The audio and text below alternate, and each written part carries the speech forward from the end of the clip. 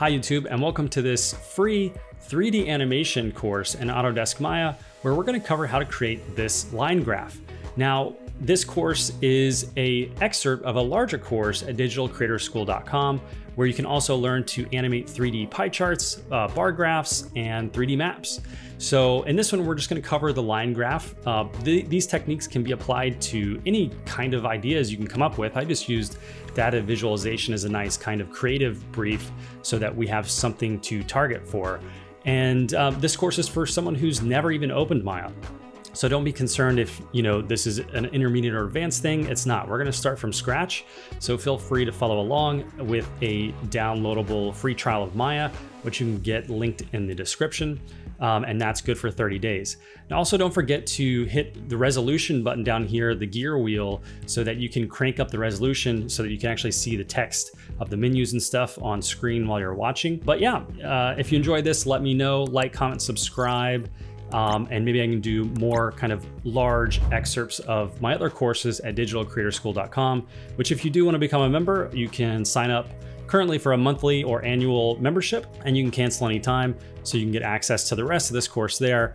But let's get started. Welcome to the first video of the class. I just want to take an opportunity to say, don't be intimidated. There's a lot going on in this screen. We have all these buttons up here. We have all these different menus.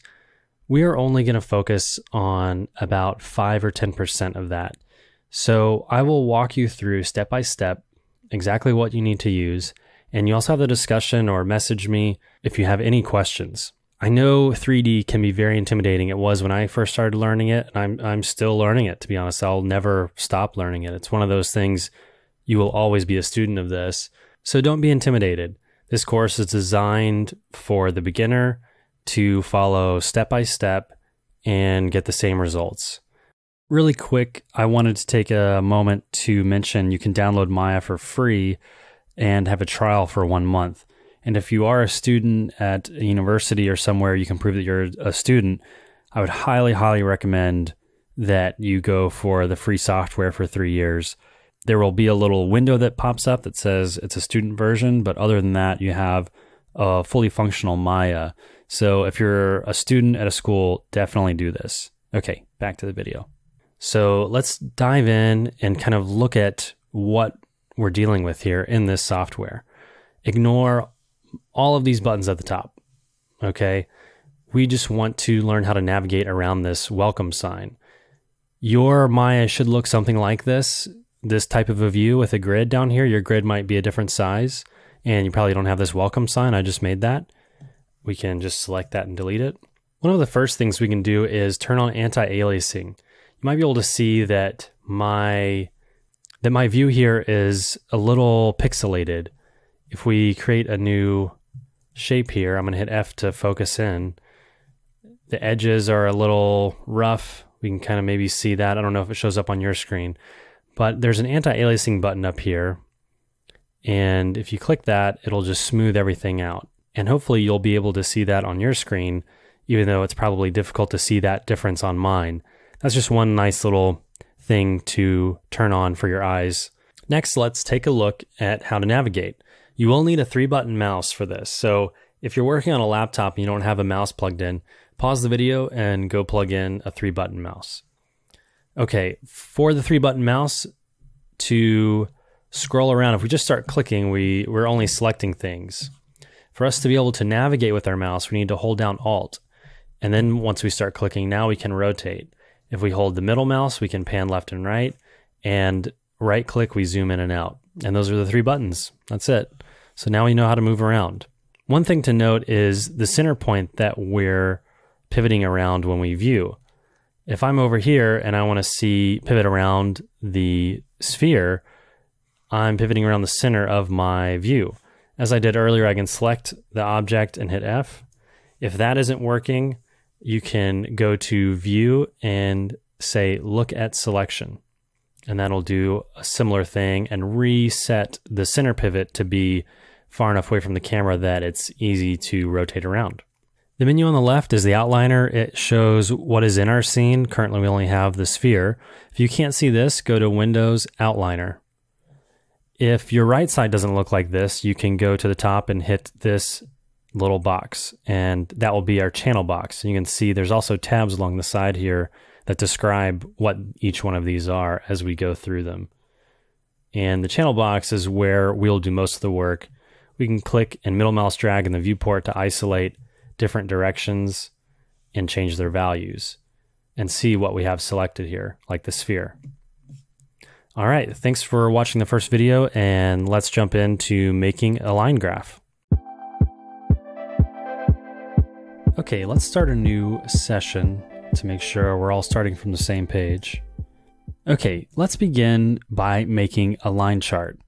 I created this chart from the average high temperature in San Francisco.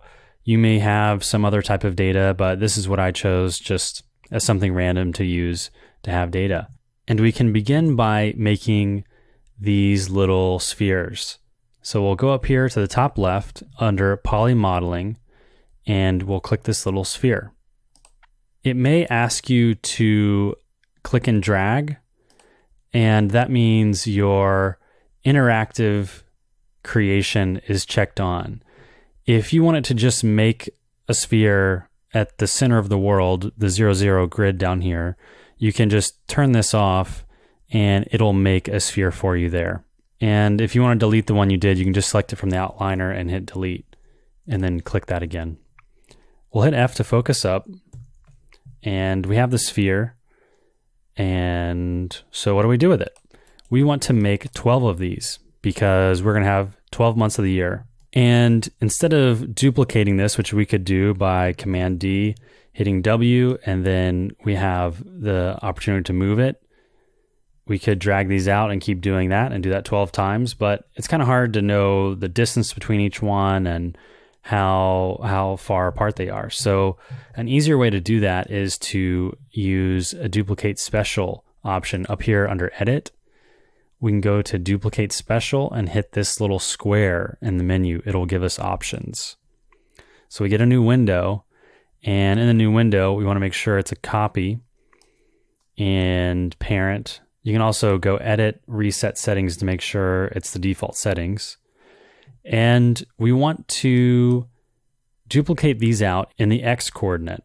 And how do we know what the X coordinate is? If you look down here on the lower left, you can see that we have coordinates, and also you can hit Alt B to change the background color. It might be hard to see the Z on the blue, so you can hit Alt B and change your background color. So as we rotate, we can see it's changing axes, and we can see that the X is to the right. It's right and left, really. Positive is to the right and negative is to the left. As we drag it, we can look up in the top right and see it's changing a value here. We can type in a value if we want, and we'll go determined amount. So we know we want to go X, and we have this big matrix of zeros here. Once for translate, rotate, scale. And they're listed here in order, X, Y, Z. So we know translate X, Y, Z, rotate X, Y, Z. So we want the X, so we can do the first one under translate. And let's say 20 for good measure right now. And we want to make 12 copies, so we can say 12. Actually, we already have one, so we can just say 11. And then we can hit apply. Now when we zoom out, we can see we have 12 spheres. And in the outliner, we can see we have those 12 spheres right here.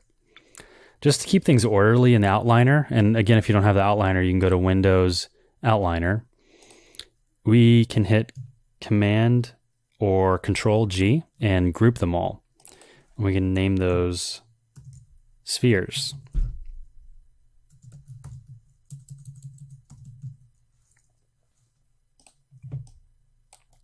We can close this window.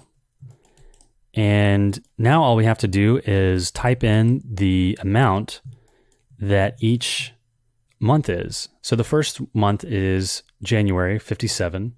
So we have the first one selected, and I'm going to go back to a blue background because we have gray spheres. And I'm going to type in 57 for translate Y, because Y is up. And then it shot off the screen. So where did it go? We can zoom out and see it. We can also hit F to zoom in on that, and then zoom out to get a context of where it is in space. And then we can just go down the row and do that for each one. And I'm going to speed this part of the video up.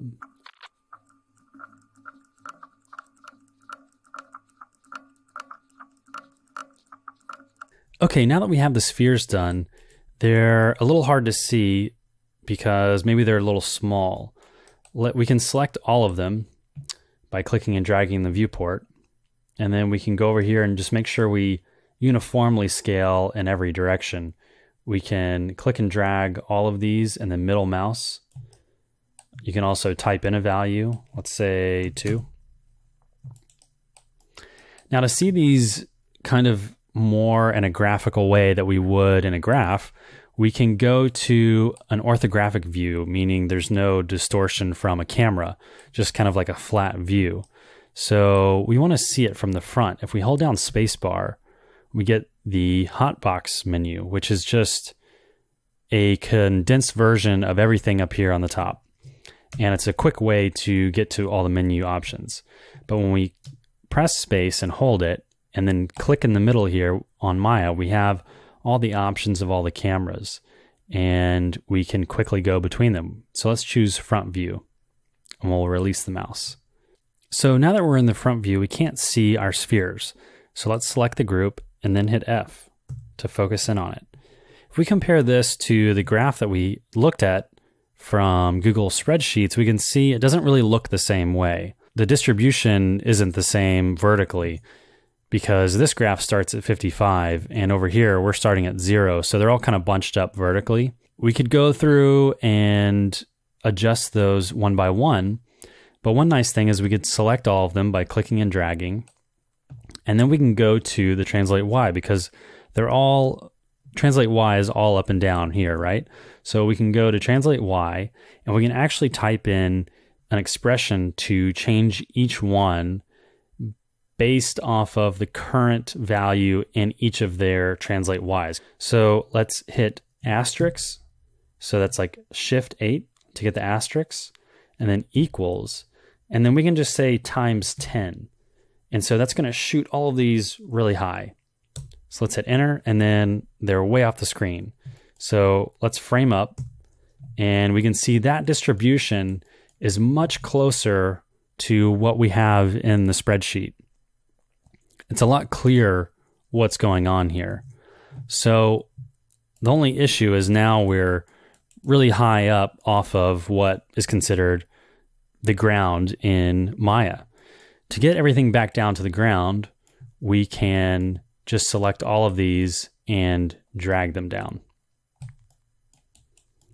And I'm, of course, hitting W to get the move tool to pull up.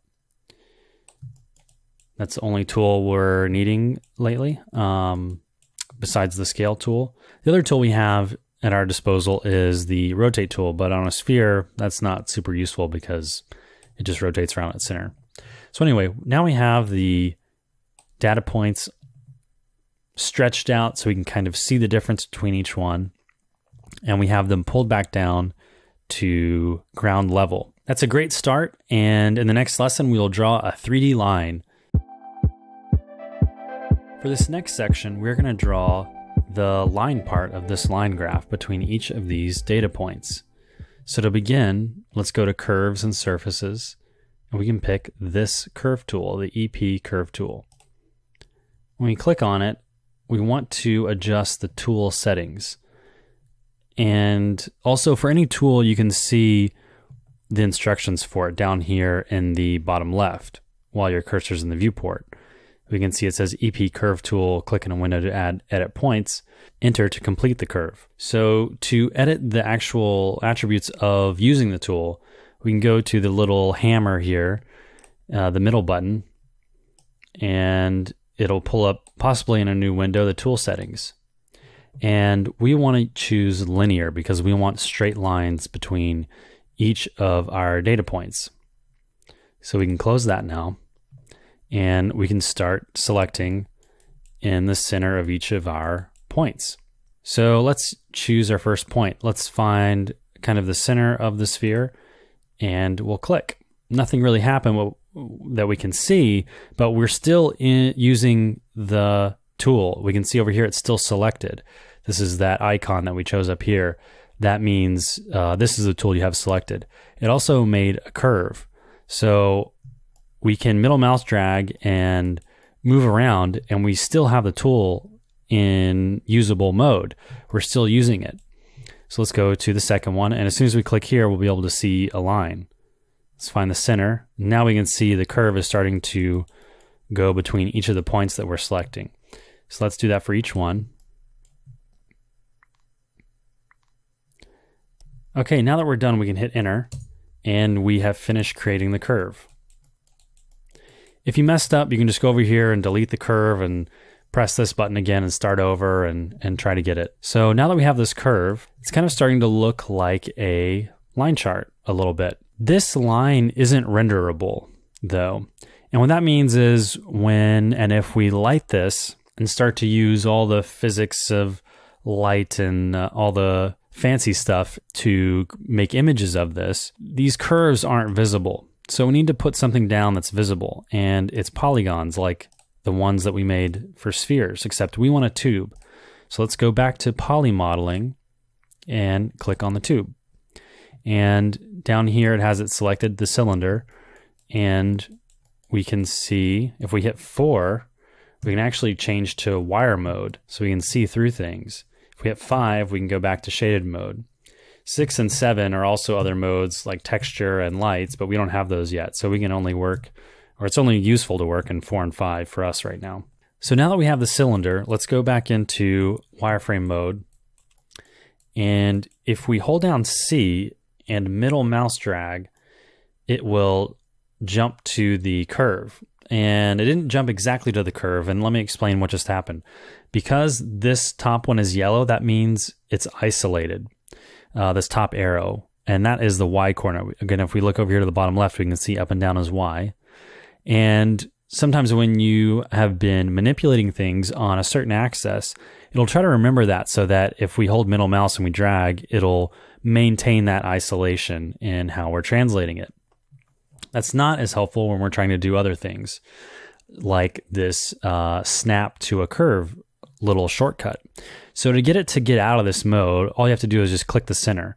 And we can see that now the vertical one is no longer yellow unless we hover over it like the other ones. So now let's go back and hold down C again, and then middle mouse drag. And now we can see that it's snapped to that curve, and we can drag this along the curve any way that we want. So we just want that to start there.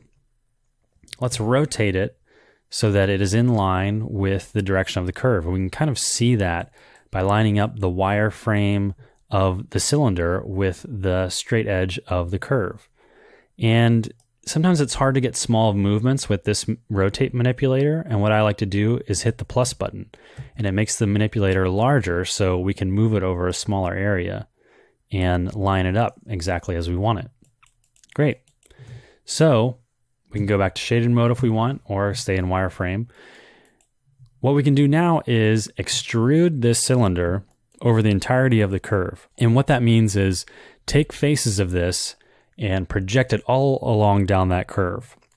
To do that, let's go back to the perspective mode. So we'll hold down spacebar, click and hold, and drag to the perspective view.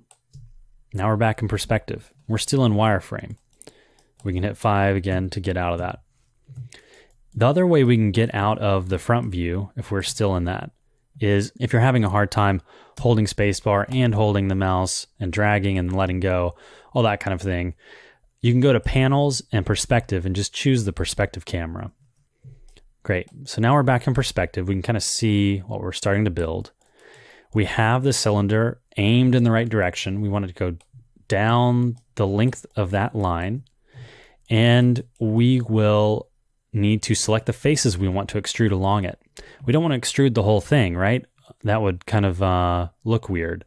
We just want to extrude the faces that are facing the direction of the line. So let's hide this sphere so we can get a good look at the cylinder. We can select the sphere. We can go over here to visibility and hit 0, which means off. We can also select it by toggling down the group for spheres. And we can see that P sphere 1 is gray. It doesn't look like the others. So we know that one's invisible. And we can see over here, it is turned off. We can turn that back on over here. So let's leave that off so we can see the cylinder. Let's go back to shaded mode by hitting 5. And let's click the cylinder and select the faces of this cylinder. Currently we're in object mode. We have the entire object and we can select it and move it around. But polygons are made of edges and vertices and faces. And right now we want to select the faces. While the cursor is over the object, we can right click, hold, and we have this new menu. And it gives us the option to begin to edit the different aspects of this polygon. If we go to vertice, we can see all the little vertice dots. If we go to edge, now we can select the edges. But again, we want the faces for right now. So let's navigate over here and let's click and drag and select the faces. Great. The only bad thing is we clicked and dragged and it selected some things we don't want. To deselect those things, hit Control on your keyboard and hold it. And now we can see next to our cursor is a minus symbol. That means we're going to deselect those things. Okay, perfect. Now we can see, especially if we go into wire mode, we can see the only things we have selected are the top faces. Great. So now we can select the curve and go to the extrude tool. There's a couple ways to go to that. We can see this icon up here, and if we leave our mouse over it, it'll tell us this is the extrude, and extrude this selected component. But because we have selected the curve as well, we can see that's selected over here. In addition to these faces, it is going to extrude these faces down that curve. So let's hit that. Great. That doesn't look like what we want. That's just goes to the end of the line, doesn't go over the whole thing. So how do we fix that? When we hit extrude, we got this extra little menu here, and we can add divisions to it. And divisions are edges that go down a polygon. And as we increase divisions, we can see it pops and it has more points to put along the curve. So let's just drag this up really high. And we can see it starts to get more edges that it's able to describe that curve a lot more accurately. And when we get to these kind of corners, we can see it's not doing what we want it to do. So we can just continue to increase these divisions. Clicking and dragging, it maxes out at 25, but we can select the box here and just type in a number that we want. Again, that doesn't look exactly like what we want. So let's hit 60, maybe 100. We can just keep adding them until that's getting pretty close to what we want. 120 looks pretty good. Let's inspect everything. It's looking pretty good. Now we're still in component mode. Component meaning a vertice, an edge, or a face, because we can still select faces and we can't go and select the entire object. To do that, we can right click and go to object mode. Alternatively, we can click this little button up here. That'll get us back into object mode. So we also have the poly extrude over here as an input, and it gives us the same type of options that this window gives us. The number of divisions, all that kind of thing. So we can continue to adjust that as much as we want later, even though that window is no longer up. We still have the options. It's just a little hidden down here under the inputs. Okay, great. Let's unhide the sphere by hitting Shift H, or we could go over here and turn on the visibility by pressing 1.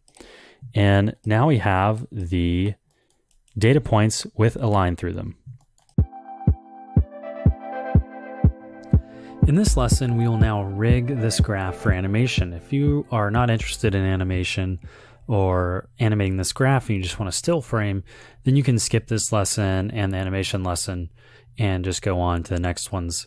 But here we will, if we want to animate this thing, we need to give ourselves ways to control it. So to do that, that's called rigging. So let's begin. Let's click our curve over here in the outliner. If you don't have your outliner open, again, that's Windows Outliner. And with our curve selected, we're going to introduce a new little trick called the Isolate Select button up here. It's a cursor with a dotted square, a dash square. And when we click that, it will isolate whatever selection we have. And because the curve was on the inside of that tube, it's easier to select it from the outliner. Similarly to the tube, we can also select components of a curve. And in the same way, if we right click and hold, we'll also get options similarly to the faces that we selected on the tube. We have different types of controls for a curve. So what we want is control vertex. We're going to right click and let go over here over control vertex. And now we can see we've gotten the points back that we originally created when we first drew the curve between the points. So the reason why we're rigging it though, instead of just animating these points individually, is that we would have to animate multiple things. We'd have to animate this point, and then we'd have to go animate the sphere and all that kind of a thing. So we want to rig it in a way that we just have to animate one thing, and I'm choosing the sphere. So later when we animate it, we'll select the sphere and just animate that. And we want this curve and the tube to follow along. And because we created the tube, extruded along the curve, the tube is already going to follow this curve. So we want to constrain these points to the spheres. To start doing that, we need to select the first one and go to the animation menu. You can get to it from this drop down over here, select animation, and then you have the option menu for deform. We'll click that, and there's a lot of options, but we are only interested in the cluster option. Click cluster, and then we get this little C down here, and we get a new item in the outliner called the cluster handle. And with that selected, we can now move the curve as well. So it looks similar to what we already had with control vertice, but what this allows us to do is create a parent-child relationship.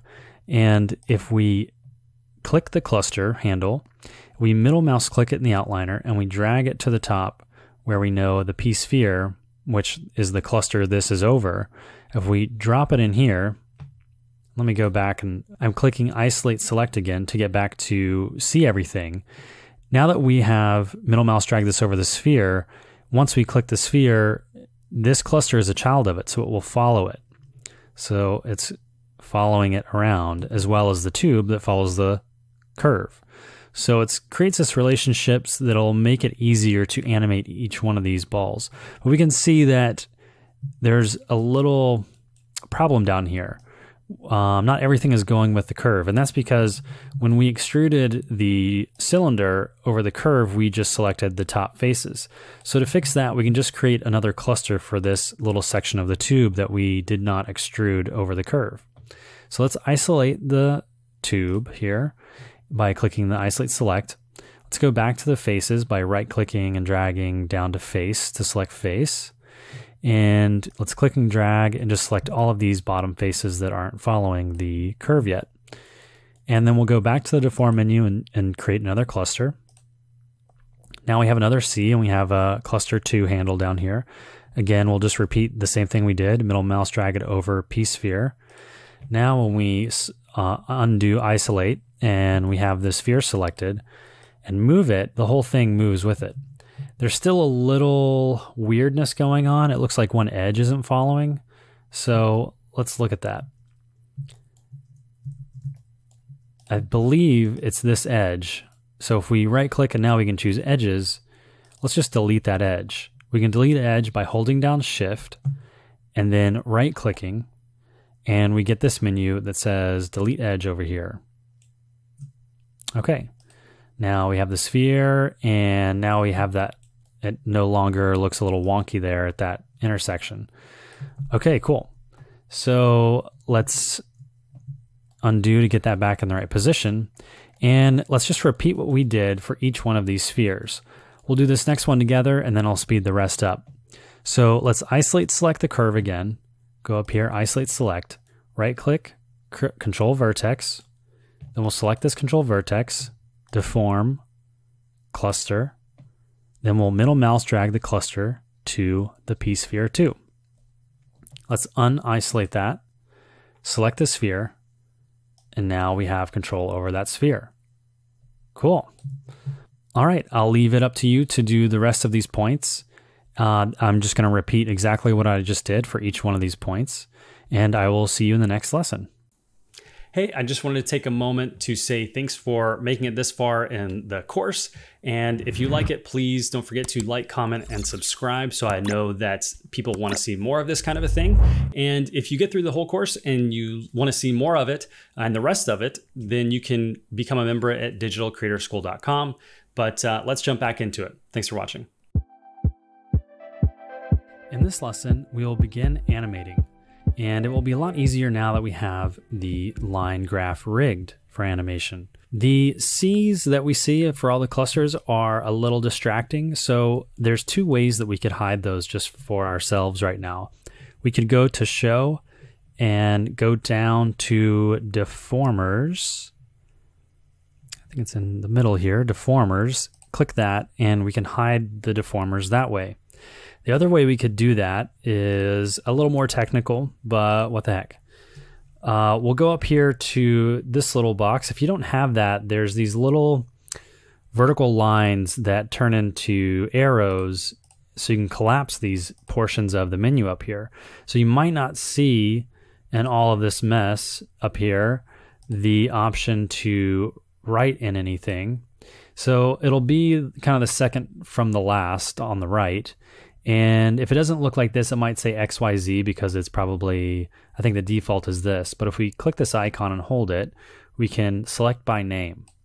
And this is just going to be an easier way to select all the clusters because your outliner should look like mine now. There's clusters under each one of these. And to select each one is kind of monotonous a little bit and it takes too much time.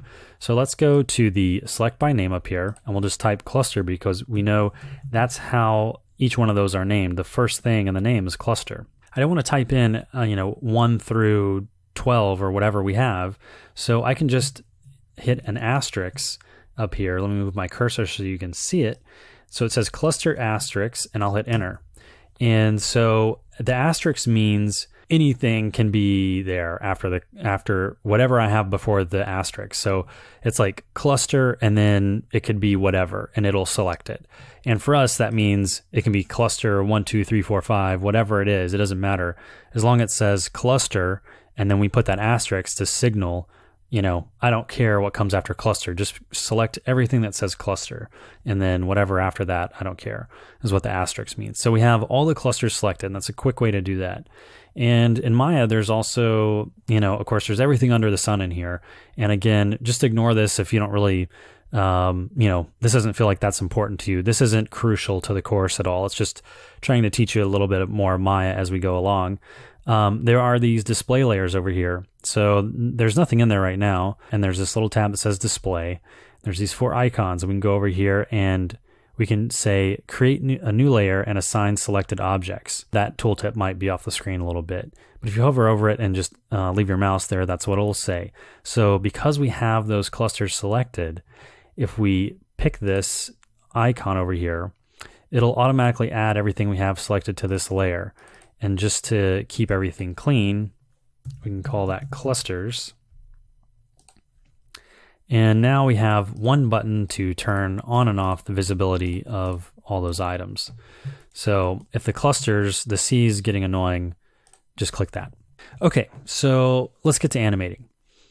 Because we did all the rigging, we can take each one of these spheres and just animate the spheres. So before we start animating the spheres, we want to save the position that they're all in because that's where we want them to end up. Let's go down here to the timeline, which is this little area that we can scrub this cursor back and forth if you click and hold it. And we're working in 24 frames a second by default, which you can get to, you can see over here, there's a little drop-down menu. And if you're in an earlier version of Maya, you might have to go to the settings over here, which is this man with the gear, and it's up here, and we can pick our frame rate up here. But let's stick with 24 frames a second. That's what most movies are made in. And we can scroll up to, well, let's just pick like 60 for right now. We can select the sphere, go over to Translate Y, and we can right click and say Key Selected. We can see this little red mark up here by the Translate Y value is displayed. And we can do that for each one. We can Shift Select each one, and then we can say right click Key Selected. We could hit S and it'll key everything. and that's a shortcut for that. But just to be efficient with the keys, and so we signal to ourselves that we only want to key the Y translate. We don't want to take one of these balls and go over here or whatever. You know, this is a graph. We just want to stay in its Y axis. So we just want to key the translate Y. So now that we have this little red mark on the 60 time mark in the timeline, we can drag this back earlier, let's say 30, and we can select all the spheres. Let's do it from the outliner this time, and let's just hit 0. And actually, before we do that, let's take a look down here and make sure that our auto keyframe is on. If that was off and we change this value, it kind of gets what we want, but then when we scrub the timeline, it disappears again. So to save, anytime that we move an attribute that is keyed already, that will auto key it. So let's go to 30 and we'll go to 0 for all of those. Great. So now they're all starting out at the bottom. Now the only thing that looks odd to me about this is the fact that this tube, if we scrub now, at some point it turns black. So let's troubleshoot that. A lot of 3D, nothing works perfect the first time or maybe ever. But you kind of, go along and do what you can and then fix things as they pop up. So like the cluster before, I'm suspecting that probably has something to do with that on the first sphere. So let's go down to where we're at frame 30, where we know all of these spheres are keyed on. We can see this red little line down here. So let's scroll over here because I'm guessing it probably has to do with this first one. So let's take this sphere and drag it up. Yep. What's happening is the tube is flipping. It's turning inside out, essentially. It doesn't know which way to go as everything gets even with each other. So we'll just have to kind of cheat that a little bit and have this first sphere be like a little above all of the other ones. And when this is animating, it'll happen so quick, you won't be able to tell that little bit of a difference. But this little kink in the tube is a little more noticeable. So let's go to our handle our cluster the second one we made for this sphere. And actually let's turn on the cluster so we can see it, that we have it selected. And we can hit E to get rotation. And if we select the axis that we want to rotate on, it'll isolate it, and then we kind of get this little pie chart looking thing that it will isolate, and we can see how far we're rotating it. Conversely, we could rotate it from the channel box over here by middle mouse dragging in the viewport once we have that attribute selected.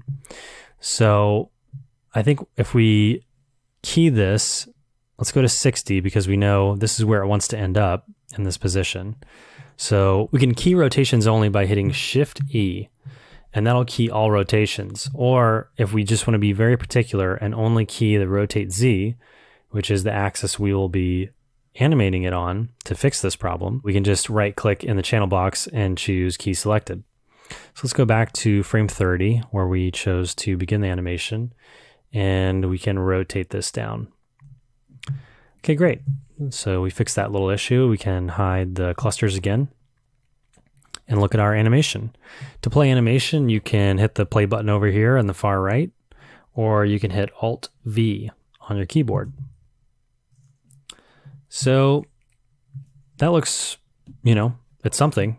It's moving. It's not super interesting. So let's make this look a little more appealing.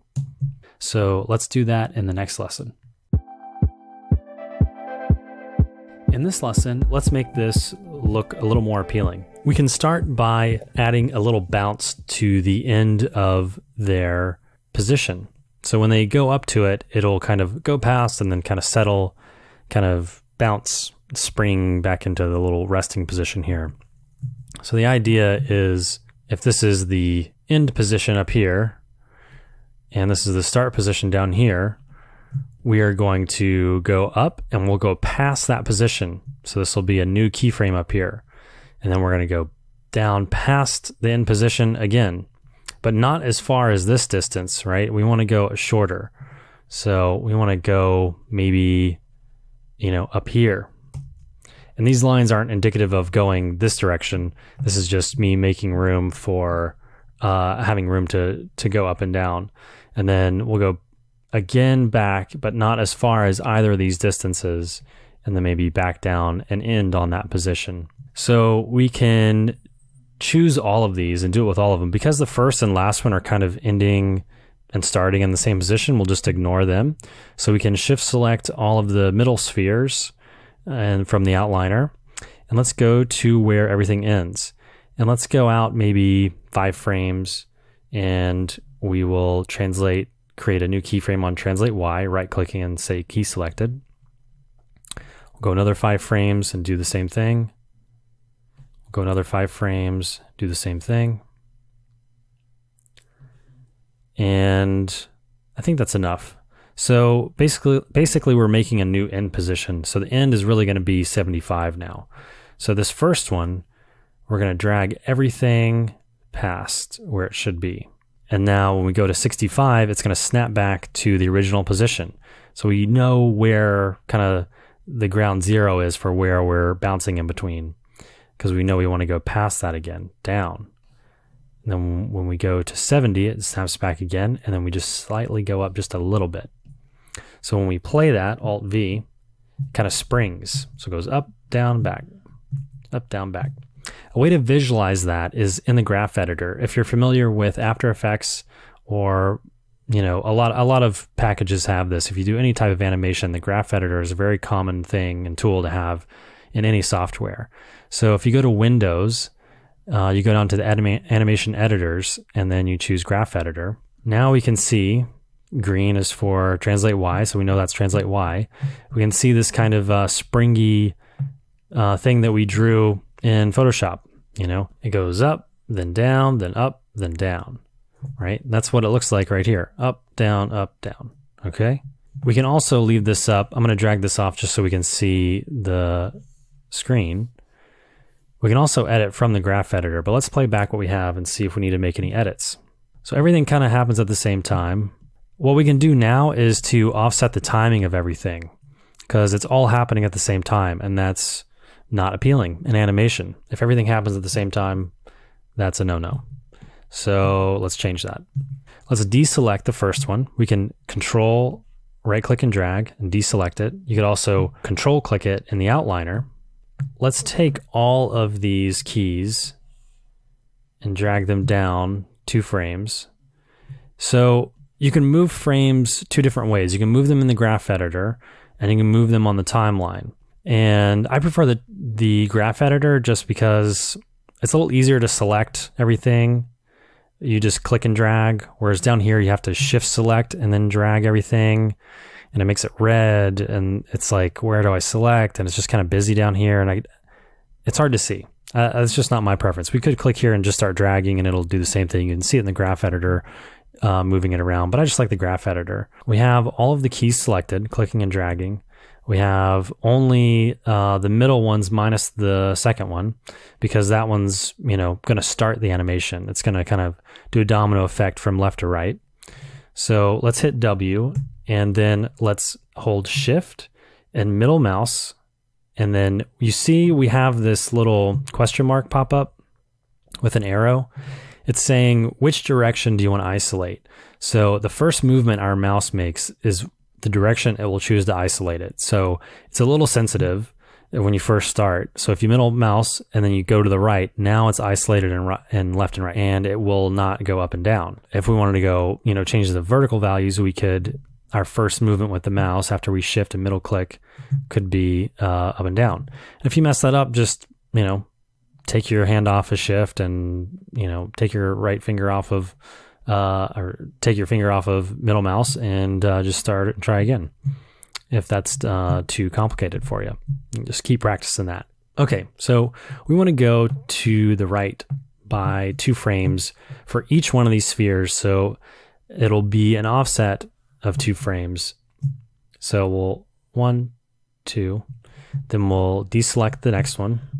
Then we'll go, we'll pick our W again to get the move tool, select everything. Shift middle mouse drag 1, 2. Deselect that, select everything, Hit W to get the move tool. 1, 2. Deselect. 1, 2. I'll do it over here now. 1, 2. Again, that's Command or Control click over here in the outliner to deselect something. Okay, so now when we select all the spheres and we look, and we can see each one is offset, and there's a bunch of red marks down here in the timeline. That's okay, because we know we did that on purpose, and we did it after we did the animation. That's kind of key. If you start offsetting things and then try to do this, you're just wasting your time. I did this intentionally, do all of the springy animation first together, and then do the offsets one by one. Okay, so let's play back and see what we have. Alt-V. That's much more appealing than the first thing that we had, and I'm liking that quite a bit. So that's the end of the lesson for animating. I will see you in the next one. Okay, now that we have the animation done, let's focus on getting this thing finished. Let's create an X and Y axis, a background, and then maybe some titles for each of the months. We'll start by creating the background. We'll go up here and click the square.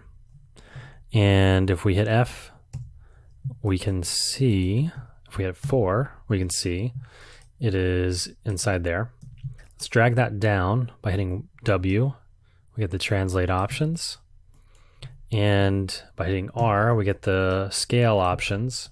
Let's just scale that up. Actually, one thing we can do to make this a little easier is let's move the pivot point back over here now. We can do that by holding down D. And now we see we have these new options as soon as we start holding down D. Let's hit the X and drag it back here. Now when we scale it, we'll only go from that direction. If we want to make it exact, we can actually hold D and then V and then do this, and it'll snap to vertices. So let's hit R again. And now we can scale this out as far as the length of the line chart. Down around over here is good. And let's drag that down a little bit. And let's make it a little wider. Now we can see starting to have a place to live there. Okay, and let's maybe make it a little thicker. Go back into shaded mode by hitting 5 on the keyboard. Now we can get rid of the grid because we are now kind of making our own floor here. So we can go up here and click this little button to get rid of the grid. So now we can kind of see how our own floor is turning out.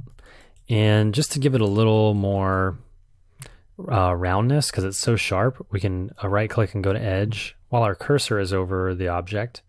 And then we can select all of the edges.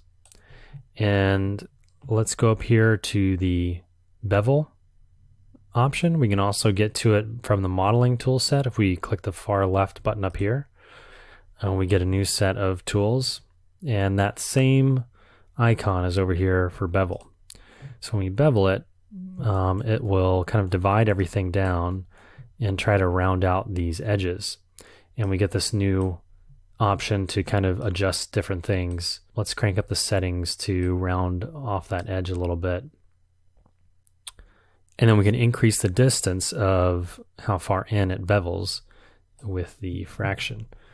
I think that's pretty good. We can right click and drag to object mode to get back to object mode. Unclick that, and it's a little nicer instead of that straight edge.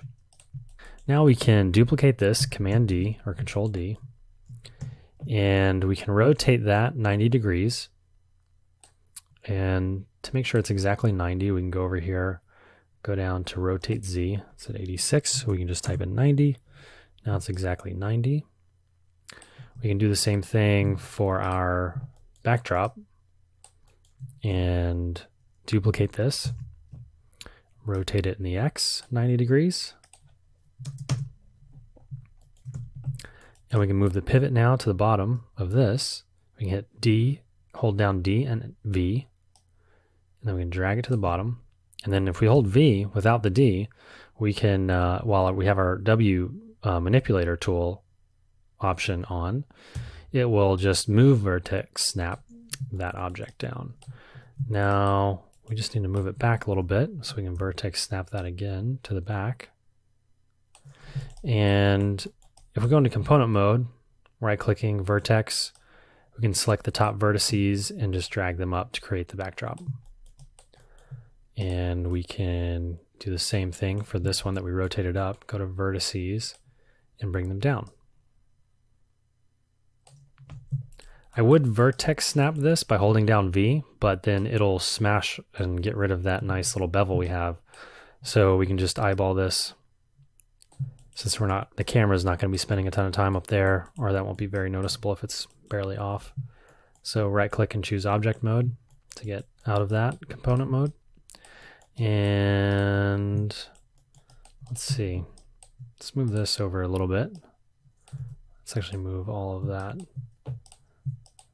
Let's just go over here in the outliner. It's a little easier. Shift click those. Let's drag them over. Maybe drag them down a little bit. Okay, cool. So we have our little shelf. Maybe let's pull these down so they're even. Go to the vertices. So they're even with the bottom here. Okay. All right, great. Now we'll add the 12 months to the axes and add some numbers to the vertical axes, the y-axis, in the next lesson. Thanks for watching. Adding text in the newer versions of Maya is pretty straightforward. We actually have this text tool up here. They've introduced it in the last few versions of Maya. And when you click it, it will change the channel box now into the attribute box over here on the right. And we can see that's selected by this button over here as the attribute. We can go back to the channel over here. But to be able to change the text in there, we want to go to the type attribute node. And there's all these tabs up here, and they each do something a little different. But for the housing of all the info that we're concerned about, it's under the type node, which is what you would expect by its name. So we can type in Jan for January, and we can drag that down. And let's pull up the grid again, and we'll actually go to, so I'm holding down space and clicking and dragging and letting go, and we'll go to the front menu. So we can kind of see the grid and where it's lined up. Let's center the text, and we can see it's lined up with that vertical axis. Problem is it's a little too big because it's gonna run in. We need room for each one of the months over here.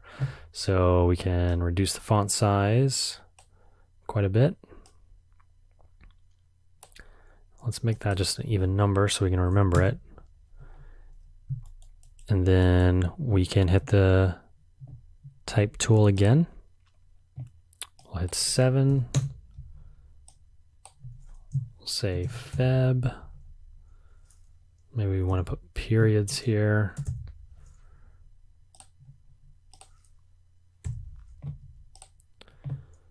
And then we can hold down X, kind of like we were doing earlier with V. X means the grid, so it'll snap to the grid. And we want to center align that. And let's just see how far down did we pull this so we can pull all of them the same distance down. Negative, let's say 15. So now we know negative 15 every time. And then we'll just do this for every month. And then we can do the same thing for the values up here. We know that we're starting at 55 from our original data set. Now that we're putting our grid down, let's actually adjust this to reflect closer to this, because I think it would be slightly deceiving to have this be at the very bottom, like it's implying it's 0 or something. So I think it's nice when it's in this kind of condensed view to have the first value well above this x-axis. So let's make that edit right now, and I'll show you an easy way to do that. We can select all the spheres because we know that all the spheres control the way that we rigged it. It controls everything, right? So we can go to the graph editor And we'll go Windows, Animation Editor's Graph Editor. We can see all the keyframes that we made. And if we click select and drag all of those, and we hit W to pull up the transform tool, we can kind of do what we did earlier when we offsetted these in the x-axis and in time, and we can do this vertically in value. So if we look at the graph here, it looks like 60, they're going by kind of increments of 10 or 5. So we can kind of do the same thing with our grid that we have here.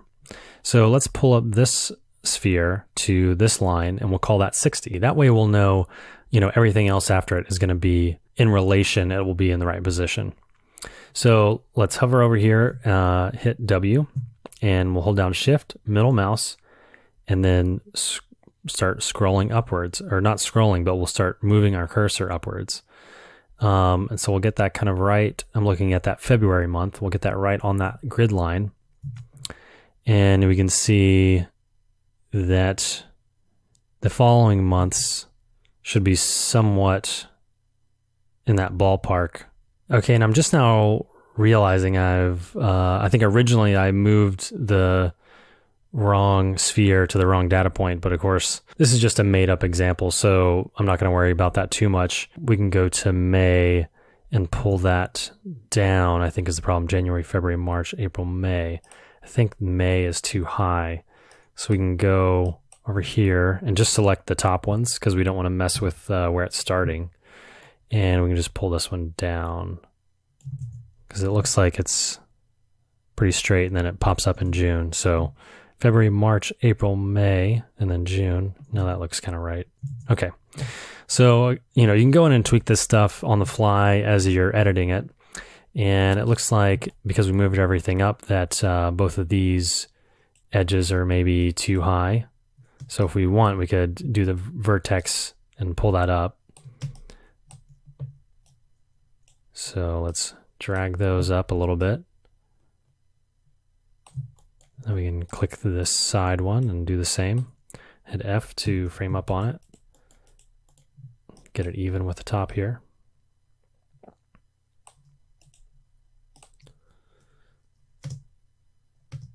So I also just hit spacebar here, and that's a quick way to jump between the 4-view option here and the single view. You can enlarge whichever view that you want. So you could do it by the spacebar as we've been doing, or you can just hit spacebar by itself once. It'll pull up the 4 windows and you can kind of bounce back and forth. Okay, so now we have January, February, and we can do the rest of the months. And let's just group these together and try to stay organized.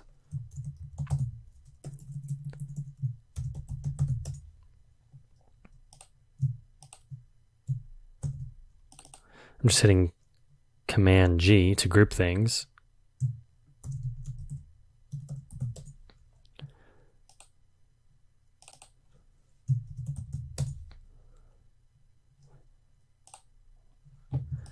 Great.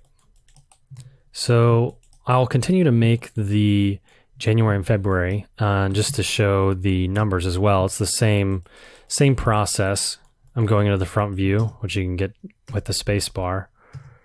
And you can see because I switched to the front view, it's now this top right one, which used to be perspective, is now front. And so we have 2 fronts. So we can just, change that top right one back to perspective if we want. And I'm going to go in and hit the text tool again and call this 55, move this over, and I'll hold down X, and it looks like we'll be close to maybe that grid point, and maybe 10 just to be in the neighborhood of the 7 that we know that this text is. And then I'll do the rest of these going up the grid and going down the months. And I'll see you in the next lesson. In this lesson, we will add some color to our graph. We have this gray shaded thing now that's hard to see what's going on. So let's take an overview of what we've done so far and get caught up. I made all of the numbers as we had done for all the other text And in the front view, I used the grid to help kind of get them in the right place. And by holding X and snapping to the grid. And I made all the months and put them in their own groups. So you should have something similar to this in the outliner that looks like that. Now that we have the text in groups, we can select just the groups and let's bring them to the front now. And that looks pretty good. And let's start to add color. So let's select the background pieces and we'll add a new material. We'll do that by holding down right click while our mouse is over one of them, and we'll scroll down to where it says assign new material, and we'll release the right mouse. And there's a lot of materials here, but we're going to keep it simple and use an old standby called the blend. Now we have assigned the shader to all three of those. We can hit 6 and go into a mode where we can begin to see the color changes. And we're in the attribute editor right now, which is this button under the attribute editor here as well. So you can minimize that and bring it back. When I brought it back, you can see we don't have the same window that we had. And that's not a big deal. We can see that we still have the blend over here in this tab. So we can just click that tab. We can also rename the shader to be something else, background color maybe. I've already experimented and picked a color that I like, so I'm just going to enter those values in here. You can also change to RGB. This is hue, saturation, and value.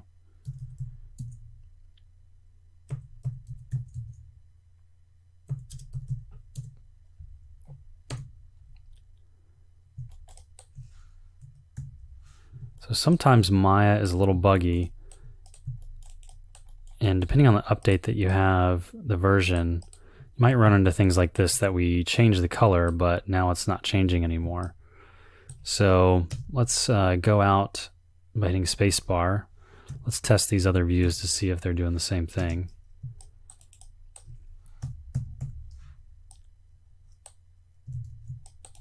Yeah, it appears to be a glitch in Maya. So let's run through a couple of things. I'm just throwing down a light and running through the different modes.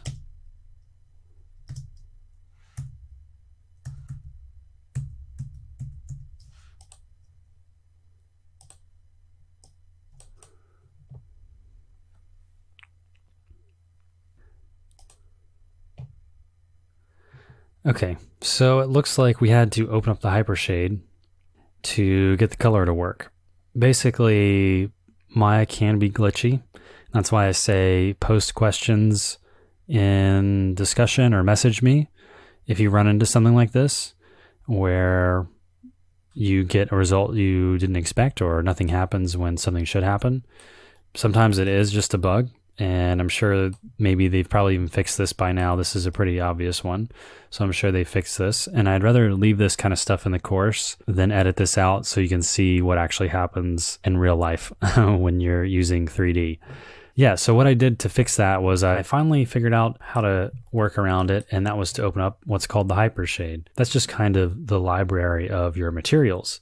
So to get to the hypershade, you can click this little orb over here, and this is next to all the render buttons. And if you don't have that, it might be collapsed down like one of these little arrows. So you can click that and you can open up the hypershade, and that seemed to refresh the shaders, which makes sense. It's the library, so that would refresh what we're seeing. Unfortunately, that's part of working in 3D is every time they come out with a new version of Maya, things that used to work now don't work, or they're just a little glitchy, and then they make updates for them. It's just a constant thing that if you use Maya or any 3D package, you'll have to get comfortable with troubleshooting stuff like this and not freak out. It's just part of working in 3D. So anyway, let's get back on track and change the color back to what I had it. And so if I click on the color here, it will remember the different kinds of colors that I've picked lately. So there's the last one that I did. So I'll pick that. And of course, it's not working again. So let's try to refresh with the hypershade again. And that seemed to work again. So I had to close the hypershade and reopened it. And let's apply a new shader to the tube. So we'll right click and go down to assign new material. And for this one, I'm just going to choose a Lambert. It is pretty similar to a blend, except it doesn't have reflections. So I'm going to pick the color I had chosen earlier. One thing that I'm not a huge fan of now that I'm seeing this is how thick this cylinder is. We can change that after the fact. Even though we've done all these things and we've rigged it to this curve and animated it and all this stuff, Maya keeps a history of everything you do to objects, and you can get to those in the channel box over here and click that and scroll down, and you kind of have a history of everything that you've done. So we can see we made the poly cylinder, we extruded it, and then the tweak and cluster are about the deformer, and then we deleted that edge over here as well. So it keeps a history of everything that we did. So let's just go back to the first one and click on that. And it pops down a menu of things, and we can click on radius and middle mouse drag in the viewport. And lo and behold, it changes the radius of the whole thing. And I think we need a little smaller radius now that we've done some work on it. And then I'm going to click all the spheres. I'm going to go to the outliner and shift select them all over here and hover over one of them and right click and hold and go to assign new material again. I'm going to choose another blend and go to that color and then choose a color I had found earlier that I like. And there we go. One other thing we can do is to add some lights, and we can also add some grids to this by duplicating this out and bringing it up and scaling it in. And I'm just eyeballing this just for speed's sake, but of course you can get very specific with this stuff if you need to be. So I'm going to scale that in just to have some kind of grid lines here on the numbers that I put in. I'm just hitting Command D to duplicate and dragging those up. And we can do the same for the horizontal. So I'm going to duplicate that, or actually we could just, let's duplicate special from just this side one. So I haven't duplicated it yet. It's still just that one. So I'll go to Edit, Duplicate Special. I'm clicking the little square over here to pull up these options. And we have the options from the last time that we worked as well saved in here. So we can actually just do that again, except we're going to need 12 of them this time. And I can hit Duplicate Special, and we get 12 of them. So the only thing we need to do is to line those up with the grid of the months. So there we go. And then we can scale all of them together to help make the grid a little better size, and then push that back against this wall. And that stuff can just go straight through the back. It's not going to hurt anything. And then we need to make these a little smaller as well. So we can scale that down and then push it back into the back wall, kind of even with the, you can see this front edge is even with the vertical ones. So now we have a little grid as well. One of the last things we can do is to light it as well. So we can go to the rendering tab up here and click a directional light. And nothing changed yet because we don't have lights turned on. So we can hit this little light bulb, or we can hit 7 on our keyboard. And by scaling lights, it doesn't really do anything. It's just for yourself to visualize what's going on. And let's kind of go down with that. And let's turn on shadows as well, which is right next to the light bulb. So it adds a little more dimensionality there. You can adjust the angle of the light. And then let's add an ambient light as well, which is this far left one. And it just lights up everything, as you can see, which is, it's a little too much right now. So we can go to maybe 0.2 in intensity.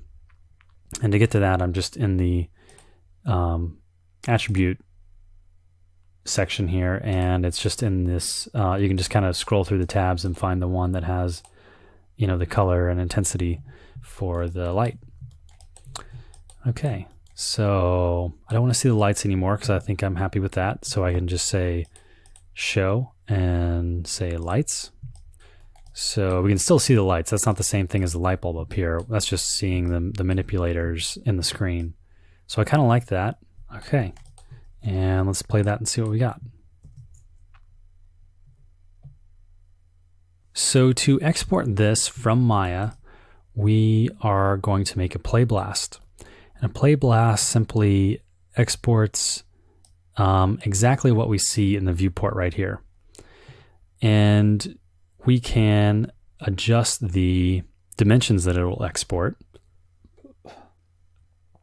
if we want HD, like 1080p. To kind of test the framing and see where the camera is, let's press this little frame button up here. And that will give us the framing, and it'll also tell us 960 by 540, which is too small. So let's go up here to this little gearbox next to the hypershade that we talked about earlier. And those are the render settings. It will open up a new window, and there's a lot of options here, but let's just scroll down to the bottom of this first tab, and we can just choose a preset for HD 1080. Cool, and we can see that changed up here. Now we're in 1080. One thing we can do as well is to help sell the effect of this being 3D is to make a little animated camera move. So let's do that in the next lesson. In this lesson, we will animate a camera so that we can export a movie from here with an animated camera. We're currently viewing through the perspective camera. We can see that down here. It says persp. And if we go to panels, we can see we have one perspective, and then in orthographic, we can see our other views. We want to create a new camera because we don't want to animate the camera we actually use to navigate around. That wouldn't make a ton of sense, and we'd constantly be adding keys and deleting keys just to be able to navigate and see what we're doing.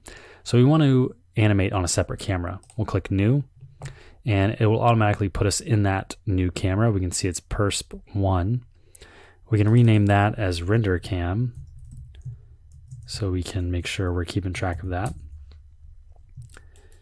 And let's kind of get it down here in the neighborhood and turn on the framing so we can make sure we're framing it up correctly. Let's just do something subtle.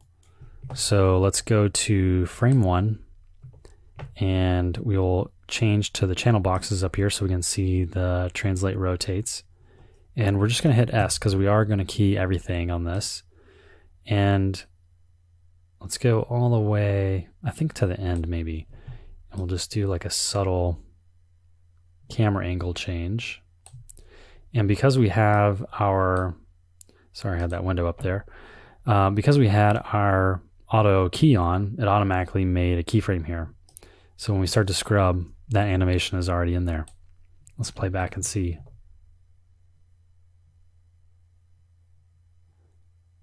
I think that's pretty good. Now we can export this as a movie in a couple different ways.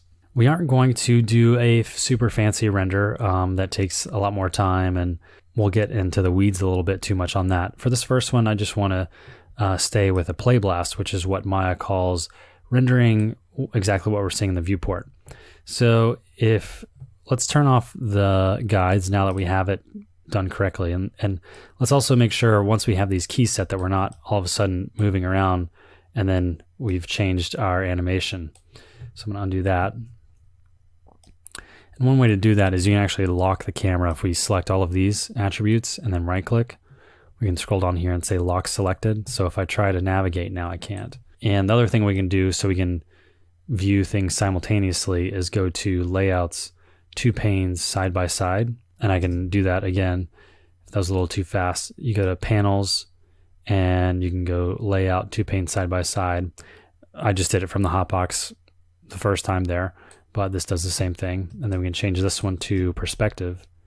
And now we have the persp down here and the render cam on the left side. So we can navigate around here. We could even, click this to select the camera, or we could select it from the outliner, and it's locked, so we can see that the manipulator tool is grayed out. We can't move that. So if we wanted to move it, we can unlock it and animate it some more and pull that around. But I think it's okay for our purposes, and now we can focus on exporting a movie. If we right click in the timeline, okay, I'm gonna have to raise this software window of Maya up just so that we can see the menu. We're still in the kind of frame, even though we're smashing the viewport. That won't matter. We can see that we're still, similar framing. If I right click in the timeline anywhere, I get a bunch of different options. And the option we're interested in to export is called a Playblast. If I hover over the square and release, I get a bunch of options. And I will reset the settings so we're all working on the same page. And we can export as and depending on if you're on a PC or a Mac, these might look a little different. But essentially it's, do you want to render in QuickTime or do you want to render an image sequence? And QuickTime, this is just the codec to choose from.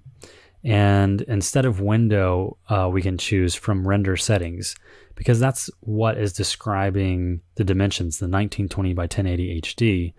If we chose window, it would be this squashed version. We don't want that. We want from render settings. And then we want the scale to be 1 because we don't want the scaled down version of HD. And we want to save this file. And you can browse wherever you want to save it to.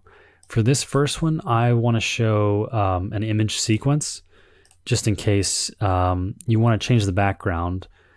And we want to make sure we're picking a PNG, which will have a transparent background here where we have this gradient. Because, in Maya, the background, if you're doing a QuickTime, you can just hit Alt-B and change the color of the background, render out, Playblast out a movie and be done with it. But if you want to take it into something like After Effects and adjust the background or change it, it's a little easier to have an image sequence and have this be transparent around it. So that's what we're going to do, and I'll run you through After Effects when we're done. So I've chosen image, PNG, render settings, scale of 1, and I'm going to save this and make a new folder. Call it Playblast. Double click that, and again, make sure it's a PNG. I don't know why that doesn't automatically fill that out. And then say line chart. And it'll automatically give it the numbers for each frame in the sequence of PNGs. So this is weird why it would change. We've already chosen PNG, so just double check everything that it's as how you would like it. And it will Playblast this timeline. And we've been working at 120 frames, but if for whatever reason you have animation that's longer or what have you, then you can adjust that by clicking this little area of the timeline and dragging it out. You can also just type in whatever number you want here, and it'll go to that and limit it to that. And that's the area, that's the amount of time you'll Playblast. Okay, so now we're ready to Playblast, and I will see you in the next lesson. Okay, now we've exported the Playblast. We can see where it exported it here, and we can switch over to After Effects and load in our image sequence. We can right click over here and say import file. We can go to wherever we had saved it, and you just need to click one of the images and it should register as a PNG sequence. If it doesn't, you can click this checkbox and it will import as a sequence. We can see it is in 24 frames a second. If it wasn't in 24 frames a second, or you changed the frames per second from Maya, you can right click on the file over here and go to interpret footage, go to main. And in here we can choose what frame rate we want right here. Assume this frame rate, but 24 is fine. So we'll just go with that. And we can click and drag this into the new composition button, and it'll make a new tab here for the new composition. And we can fit this and see that we have a transparent background. So that worked out great. And the only little thing is there are these, the axes and the cam that we had chosen. So we can just click the layer, go to the mask box, and click and drag it over there. And instead of add, we want subtract. We can do the same thing here as well. And say subtract. So now that we have our image here, we can see it kind of just stops abruptly. We can actually extend that out if we would like. Command K. I can pull up the composition settings, or you can go to composition, composition settings. Let's extend this by 100 frames. So the duration will be longer. And then I can minus out to see it. And I'm going to duplicate this layer and then can go to time, freeze frame, and it made a little keyframe here. So that frame will be held. So we will have the little camera move and it can hold there. If you're giving a presentation or something or editing this later, it just gives you more options to have a little hold there at the end. So we can make our background now. Let's right click anywhere over here, or you can right click up here and say new solid. We can pick gray of some kind maybe. And hit OK. Drag this to the bottom. And I don't like that color, so we can go to the effects controls, right click and say generate fill. And then we can change that color to whatever we want. Turn saturation down all the way. Okay, and then let's do something like that. And then let's make a vignette and choose an adjustment layer, which is just one off of the screen here. Right clicking and let me just do it up here. New adjustment layer. And then in the effects controls, we can right click and add. There's a bunch of different ways you can do this. I'm just going to add, let's do this with curves. I'm going to drop this down, and then that's darkened everything, but I just want to darken the border. So I'm going to go to the ellipse tool with this adjustment layer selected, and I will double click it, and it will make an ellipse the size of the composition. And I want to go to subtract. Now it's reversed it, and I toggle down mask and feather the mask. So I'm just clicking and dragging, and it's made a nice little vignette.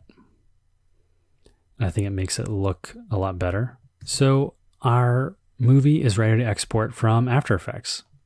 We can do that by going to Composition, Add to Render Queue. The shortcut is also on a Mac, Command-Shift-Dash, and it'll add it to the render queue. We can choose what codec we want to export as. Apple ProRes 422 is a little overkill. We can say H.264. Let's limit data rate to 12,000. We don't have any audio. And then we can specify a location here. We'll say line chart, save, and we'll hit render. In the next lesson, I will just do one little finishing touch thing that goes a little deeper into After Effects. So if you're interested in that, follow along to the next lesson. Otherwise, you can just skip that. It's just a little flourish to add a little bit of glow to our render to make it pop a little bit more. Thanks for watching. Okay, I wanted to have one little bonus video that focuses a little more on After Effects and how to punch up something as simple as this Playblast to just make it a little bit nicer. And what we're going to do is glow these red balls. And we're going to do that with keying. So we're going to want to key this whole thing. So instead of having to do it twice between this held layer and this one, let's just pre-compose both of these. So we'll go to Layer, Pre-Compose, and that'll add them into one layer. We'll move all attributes and hit OK. Now we just have one layer to work with, which will be much easier. So let's duplicate that one layer, And we want to isolate the red balls. And we can do that through keying. So let's go to the effects controls, right click, and go down to keying and choose Key Light 1.2 or whichever version you have, Key Light. And we'll pick the screen color to be this red. So let's go over to this red, select that. And let's isolate this so that we can see that it's actually worked. So we can see through to the other side. So now that we have this isolation, we also don't want this background. So we can actually let's add that background into the pre-composition. Let's jump in here by double clicking, and we can add this to the bottom. So now we only have the red balls. So we could have done that earlier, but that's one of those things that I didn't realize, till after the fact. That's probably what we needed to pre-compose as. So we have this isolation. Let's choose a new solid, right click it down here, new solid, and we're going to make it to be this red color that we chose. Hit OK. And we'll drag it below this layer that we keyed. So now it looks pretty similar to what we have before. Let's just see what the difference is. It's pretty similar. You can't really tell the difference. So what we want to do is use this red and add it on top of this other red. By using an add blend mode, it'll make it look a little brighter, like it's almost like a light source. So I don't know if you noticed that change. Let me zoom in so we can see that a little better. So this is normal, and this is add. And to make it glow, we need to blur this out a little bit. And if we were to blur the red, that wouldn't really do much because it's just a solid color. So what we need to do is blur what it is matted by to blur these edges. So let's go up here to the line chart and go under the keying, right click and choose blur, fast blur. Let's repeat edge pixels, and we'll just unsolo this so we can see what we're doing. And we'll drag up this blurriness. And let's turn off the visibility so we can't see the actual layer. And make sure that we are doing an alpha inverted matte. So now what we've got is this red solid being matted by this blurred out layer. And it's blurring this edge that we keyed out around these red orbs. So it kind of fakes this glow effect. If we turn that on and off, you can kind of see it does add quite a bit. It just adds a little life to this. And we could go through and do a similar thing to the lines, but I think for this purpose, I think the red orbs are just a nice little pop, a little ping to this graph. So I'm liking where that's at, and I think that's ready to render again. And of course, we could do this more than once. We could duplicate this and make it even brighter. That's a little too much, but I think it does help a little bit. So we can click here on the red layer and hit T to pull up opacity, and we can just dial that back a little bit just to add a little extra glow than what we had before. So I think that's good. Let's render it. Command Shift dash or question mark, and choose the correct codec that we would like. I'm going to go LT this time and hit OK. Turn off the audio and save it as glow. All right, that is how you make a line chart in Maya and After Effects.